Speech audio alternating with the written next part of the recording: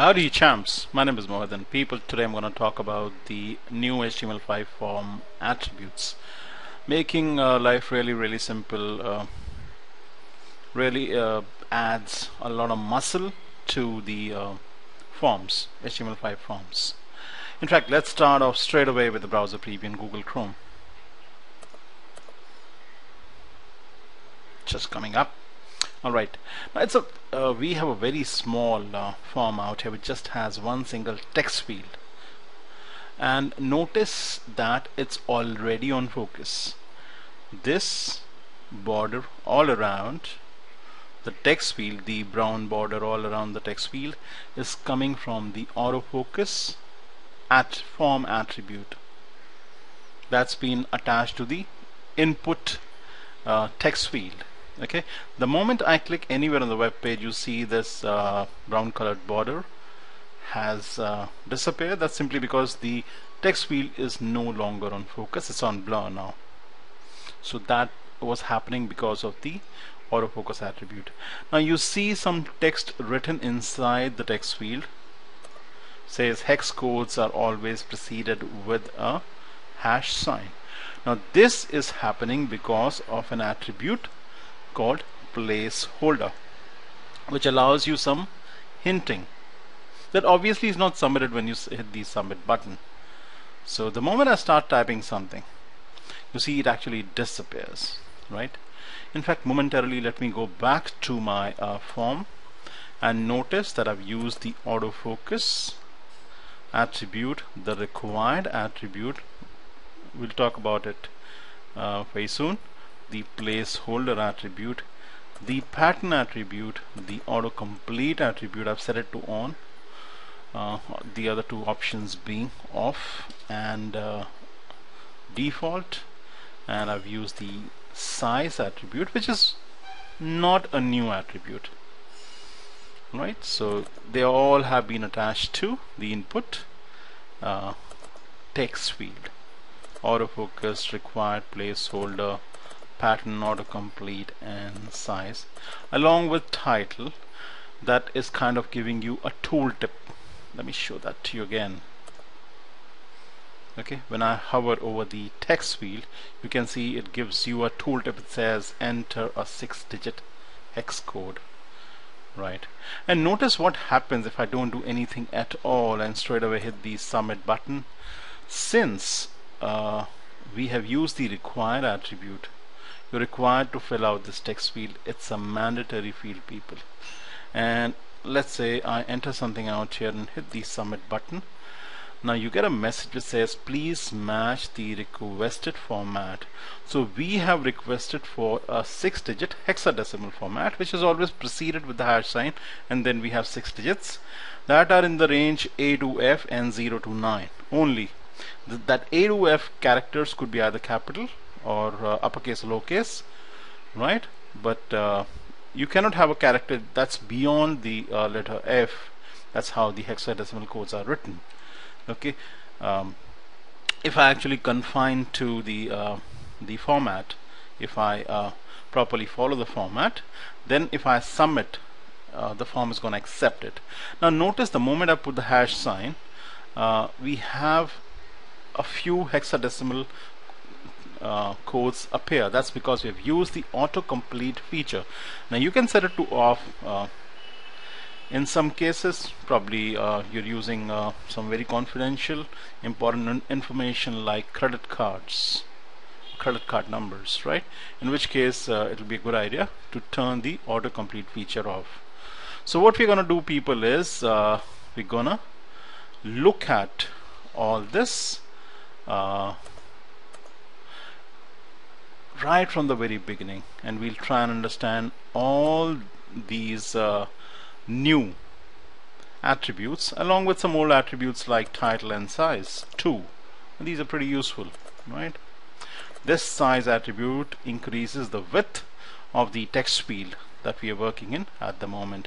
I deliberately did that so I could see the complete placeholder text inside it. Okay, so people, what I'm gonna do is I'm gonna destroy the whole thing. So basically whatever is inside the body of the document, I'm going to delete it so that I can actually work from scratch, and we'll understand the some new and some old attributes very well.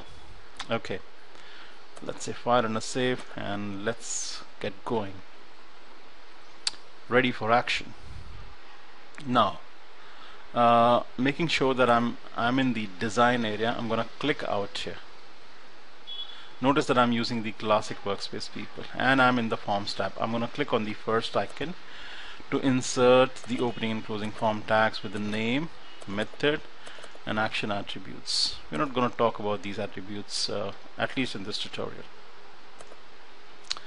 Right, thereafter I'm going to click out here to insert a text field. Okay, make sure that you are in the design area before you actually do that, and then let's repeat the step. So ID, color code, or whatever, rather let's say hex code, right? Enter the 6-digit hex code, which is going to be the label that's actually shown to the user. This isn't, and let's say OK. Notice the way the code has been inserted. So we have label for hex code. This is the label tag closes out here, the input tag opens out here.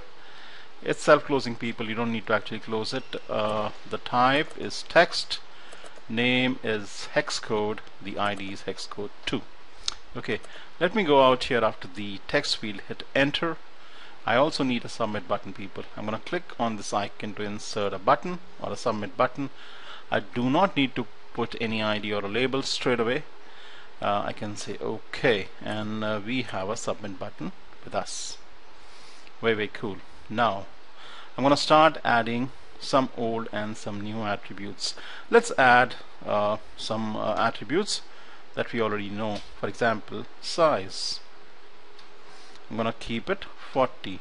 That's going to increase the size or the width of this text field. Very cool. Also notice that this number 40 has been auto populated in the char width down here at the bottom in the properties panel. Okay, next up, people, I'm going to add a title which serves as a tooltip. So title, it says please enter a 6-digit hex code, or whatever you would want to choose yourself as your custom message. Okay, at the same time, let's use the placeholder attribute that pops up a code hint inside the text field itself, which is actually grayed out and will never be submitted when you submit the form, even though it might be empty.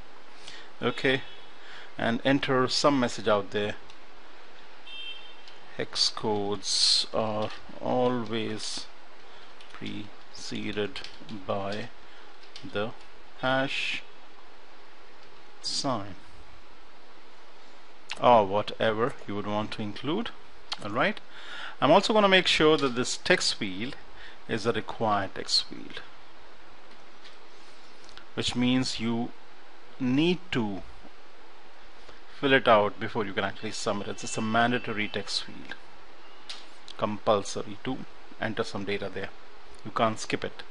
Okay, and then we will use the autocomplete attribute and we'll set it to on, the other options being off and default.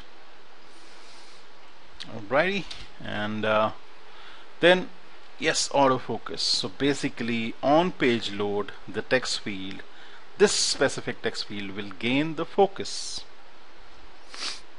automatically without you having to click inside. So if there were several text fields, only this text field will definitely get the focus, people.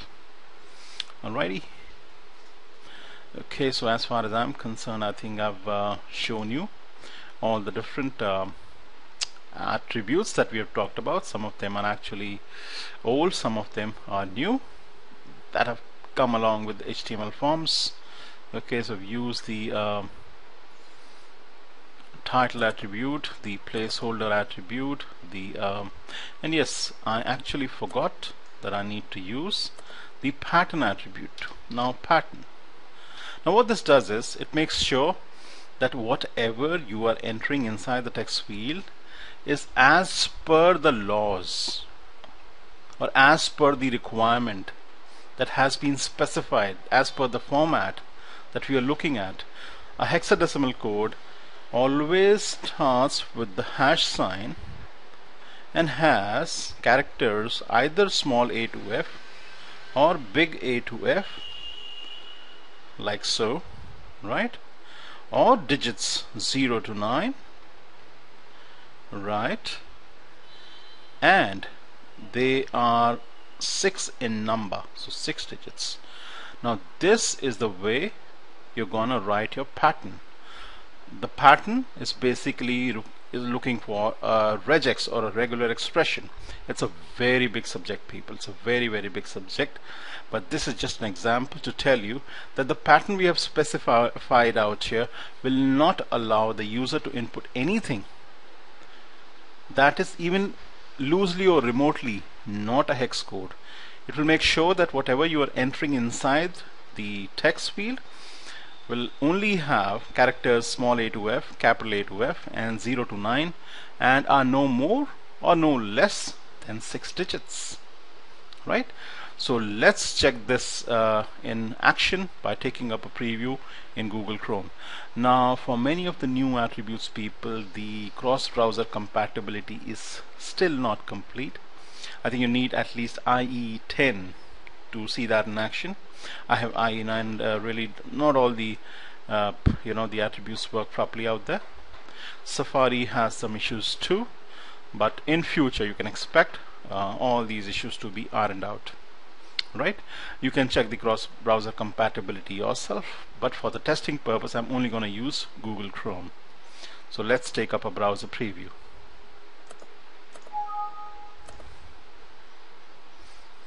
Alrighty, so whatever you see inside the text field which is actually grayed out or dulled is coming from the placeholder attribute, and when I hover over, you see the message which says please enter a 6-digit hex code is the title. Alright, let me put anything out here. Let me hit the submit button. Now you get a message which says please match the requested format. That's coming from the pattern attribute that ensures that you cannot enter anything which is not a hex code. Okay, let me try and enter 6 digits to see whether I can actually do that. Again, it does not confirm to the requirement or the format that we are looking at. Now I think we should be okay. We are allowed to submit it, and if there's absolutely nothing in the text field, people, if I hit the submit button, since it's a required text field, you get the message which says please fill out this text field, and it's actually mandatory to do so. It's a compulsory text field. Alright, you see that we have a brown border all around the text field. That's simply because, let me refresh, that's simply because it's on focus, right? And when I click inside, you can see that the hex code that I'd already entered pops up out here. That's simply because we've used the autocomplete feature or the autocomplete attribute, right? And the text field as such is a little wider than normal. That's because we've used the size attribute, people. Alright, so people, today we learned how to use the size attribute, the placeholder attribute that actually gives you a hint as to what should be entered inside the text field. We've learned about the required attribute, about the autocomplete attribute, about the autofocus, and the pattern attribute. Now pattern attribute uses regex, and regex is a big wide subject, people, that may take many hours or many days to understand completely. Alright, I've just shown you an example out here. So people, I hope you found this information useful. I hope you'll comment, you'll thumb the video up, and I'll also hope that you'll keep coming back for more and more tutorials from me. You have a good day. Bye bye. Peace.